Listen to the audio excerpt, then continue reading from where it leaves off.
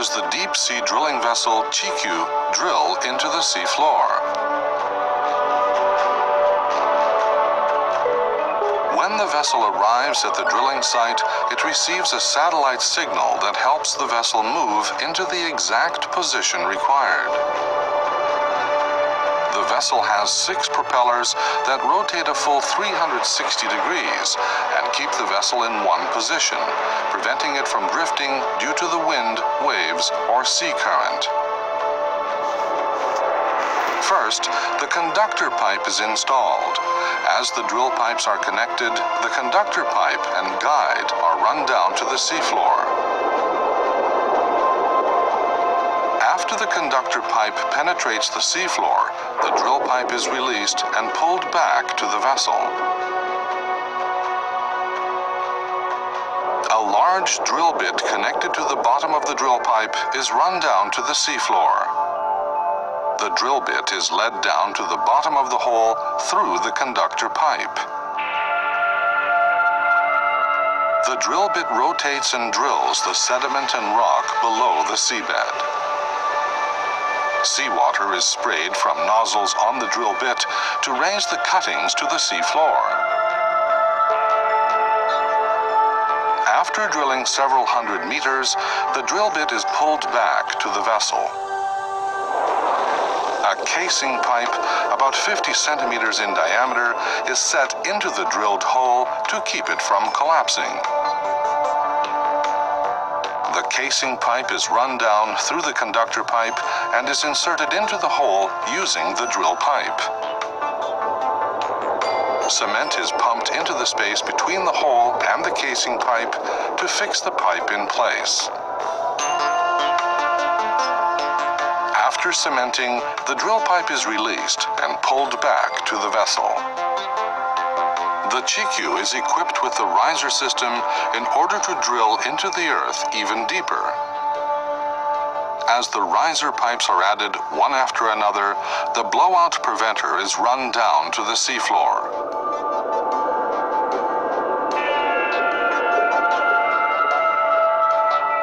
The blowout preventer is connected to a wellhead which is located on top of the casing pipe. The vessel is now connected to the seafloor via the riser pipe. A drill bit, smaller than the one first used, is run down through the riser pipe and casing pipe.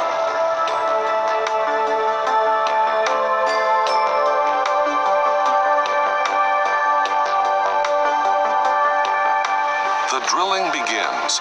Once the riser pipe has been connected, drilling mud is used instead of seawater.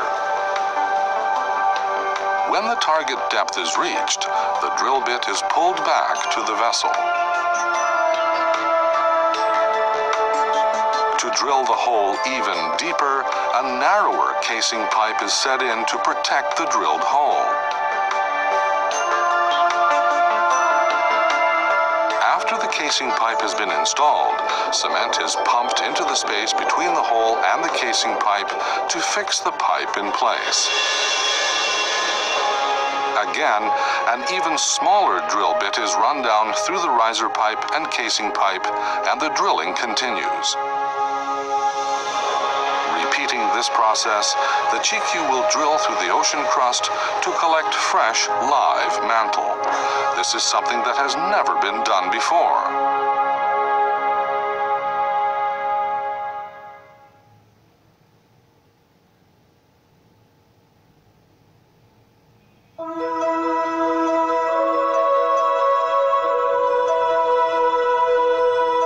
Rotary drilling is used for ocean drilling. Let's look at the features of this method. First, the drill pipes are connected one after another as they run down to the seafloor. The work of connecting the drill pipes and drilling the hole are powered by a motor on the derrick. The drill pipe has a drill bit attached to the bottom. With rotary drilling, the drill pipe is rotated and the drill bit at the end crushes sediment and rock to make the hole. After a while, cuttings accumulate at the bottom and drilling cannot go any further. Seawater or other liquid is then pumped from the vessel down through the drill pipe and is jetted out of the nozzles on the drill bit. This liquid current forces the cuttings up to the seafloor. That is rotary drilling.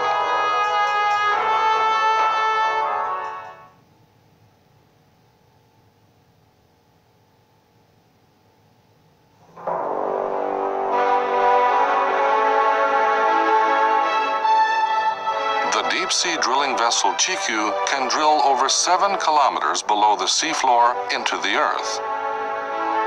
To drill even further below the seafloor, a riser system is used.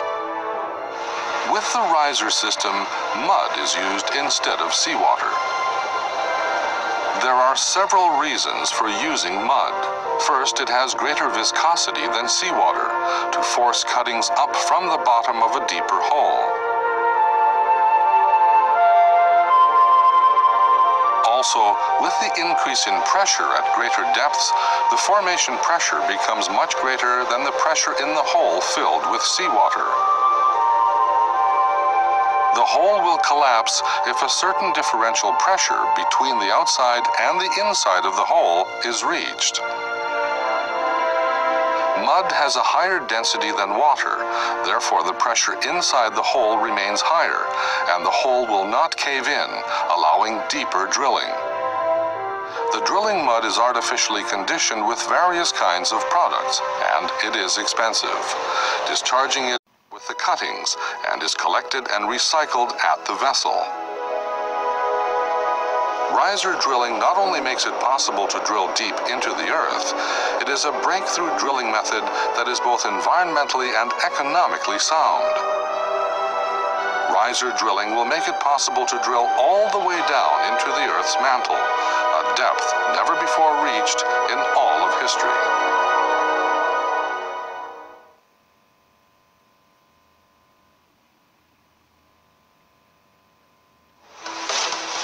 Chiku's primary mission is to take cores for scientific study. Cores are cylindrical, continuous rock samples taken from geological layers. A device called a hydraulic piston corer is used to take cores from softer geological layers. First, the hydraulic piston corer is run down to the coring point by the drill pipe. Then the core barrel is run down through the drill pipe by a wire from the vessel.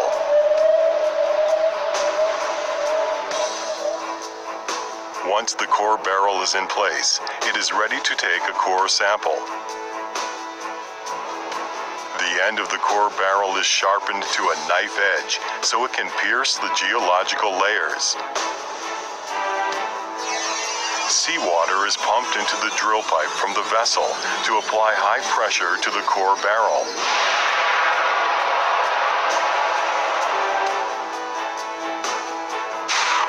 In just 1 second, a 10-meter-long core is sampled. The barrel containing the core sample is pulled back up to the vessel by the wire.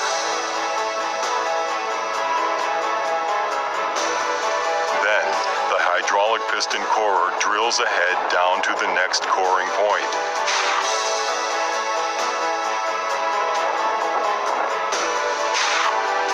This method is used until the piston core barrel can no longer penetrate the geological layers.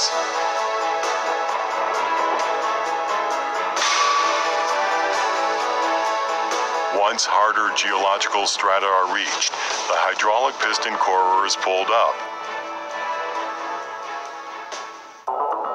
For hard geological strata, the coring system is switched over to the rotary corer.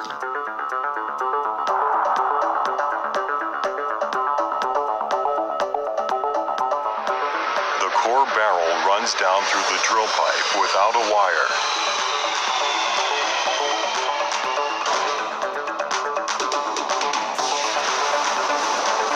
Samples are taken while drilling.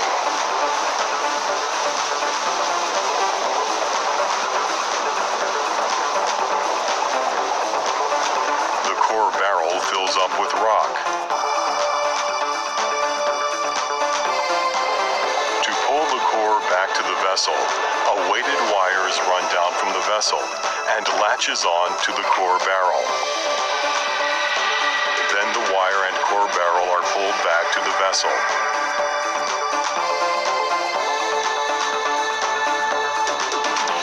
One of the drill pipe joints is unscrewed and the core barrel is taken out. These two coring methods allow precious core samples to be brought aboard the Chiku.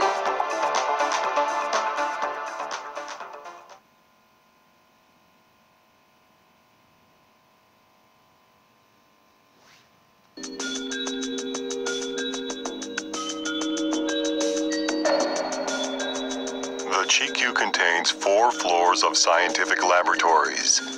Here is how the analysis of the cores proceeds. First, each core sample is cut into 1.5-meter segments. The core's contents are scanned non-destructively. Then cores are split for study and preservation. Core properties such as density, heat conduction, and sound velocity are studied. Small samples are also extracted from the cores. Microorganisms in the cores are studied. Fossils, rocks, and minerals from cores are examined microscopically. The chemical composition of cores is analyzed. Cores are used to study the history of the Earth's magnetic field. Finally, all the cores are placed in cold storage for further analysis on shore.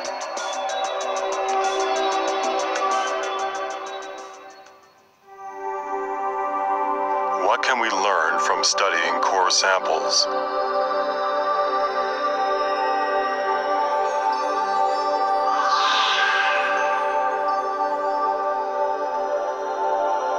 Physical studies characterize cores' mechanical properties, such as hardness and friability. Studying physical properties of cores reveals how the layer deforms when certain forces are applied to it. For example, cores from earthquake nests, where quakes frequently arise, can reveal the earthquake mechanism.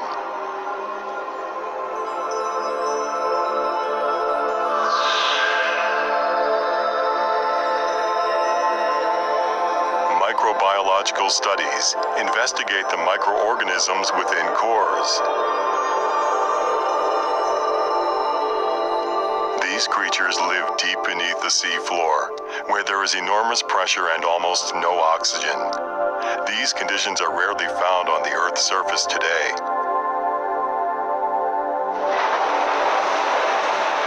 But the environment in which these organisms live may resemble the primeval Earth. So these studies could be a clue to the mystery of life's origins on our planet.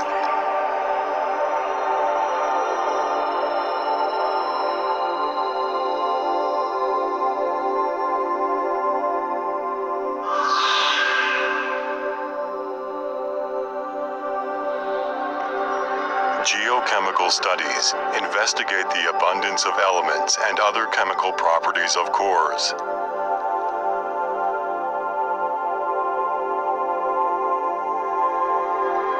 Studying chemical properties gives clues about how the Earth's climate has changed over time. How cold or hot, wet or dry it was in past times.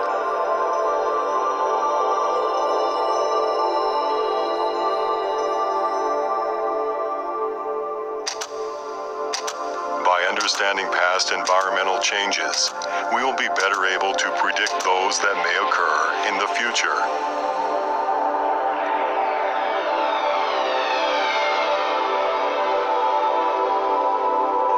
core samples are not just rocks. They contain precious information about Earth's past, present, and future.